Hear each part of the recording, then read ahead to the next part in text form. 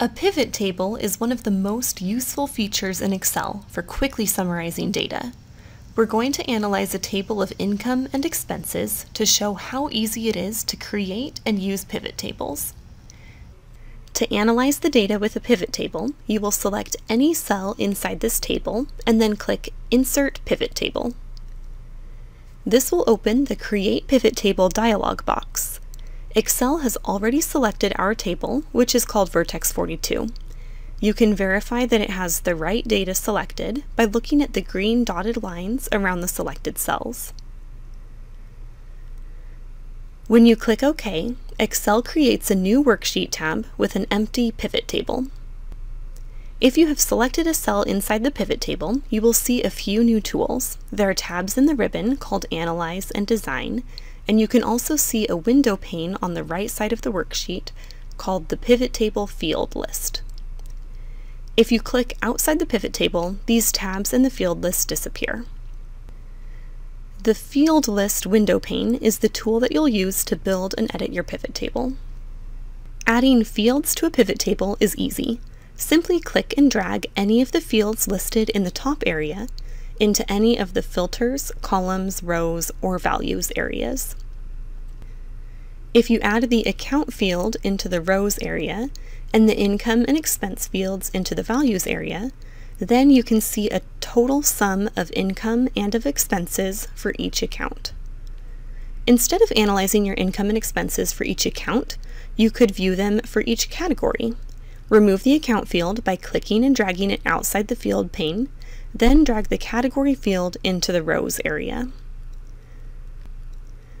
You may be interested in each category's net transaction, which is its income minus expense.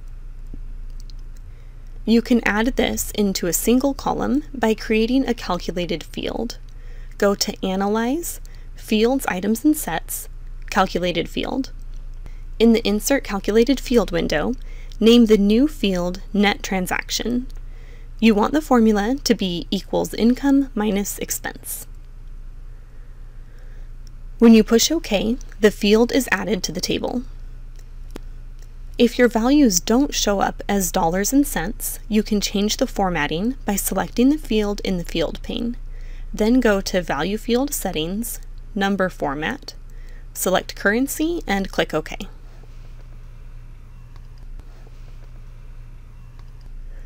You can summarize your income and expense by month by adding the Date field to the Columns area.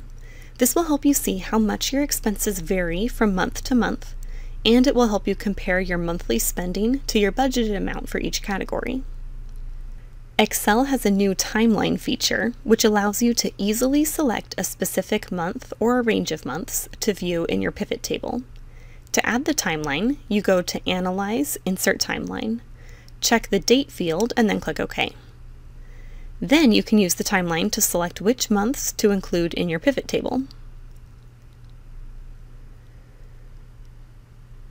In addition to seeing the amount of each individual transaction, you may also want to see a running balance for each account. This can be especially useful for reconciling your worksheet with your bank statement. You can get ready to add a running balance by switching around the fields in the pivot table so they're easier to see. Move the Date field into the Rows area, the Account field into the Columns area, and keep the Net Transaction field in the Values area. You want to see the running balance on each day you have a transaction, so you can right-click a date and select Ungroup.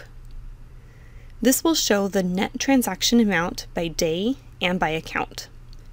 Now you can right-click anywhere on the Net Transaction field inside the pivot table and select Show Value As, then choose Running Total In and pick Date. Now the pivot table shows each account's balance as a running total by date. Pivot tables are a powerful tool to help you summarize your data. You can see income and expenses separated by date, account, or category, all without entering formulas. This can help you understand where your money is going and make better decisions with your finances. You can find more tricks with pivot tables, as well as Excel tips and budgeting tools at vertex42.com.